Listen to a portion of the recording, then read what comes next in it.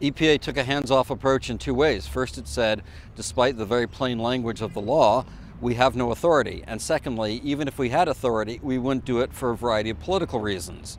And what the Supreme Court today said is, the language is clear, you have this authority, and no, you can't shirk your responsibility by playing politics. Ladies and gentlemen, the President of the United States.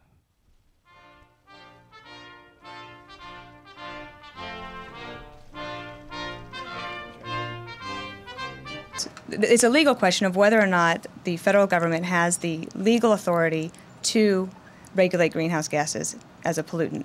And the prior administration said that they thought they had that legal authority, but they did not take action. We questioned whether we did have the legal authority. Now the Supreme Court has settled that matter for us, and we're going to have to take a look at and analyze it and see where we go from there. And also, she said she thinks it's a good idea to establish facts.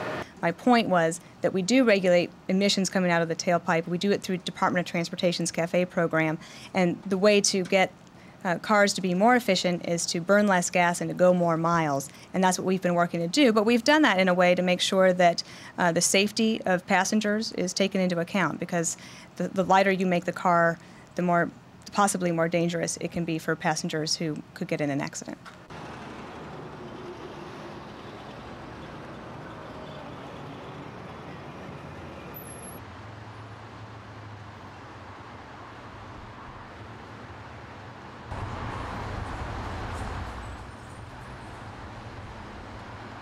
We have no credibility with any other country on earth because we've refused to do anything about it. But once we start down the path of comprehensive legislation and truly addressing our own greenhouse gas emissions, we can sit down at the table with the rest of the world and try to figure out the solution for the whole planet.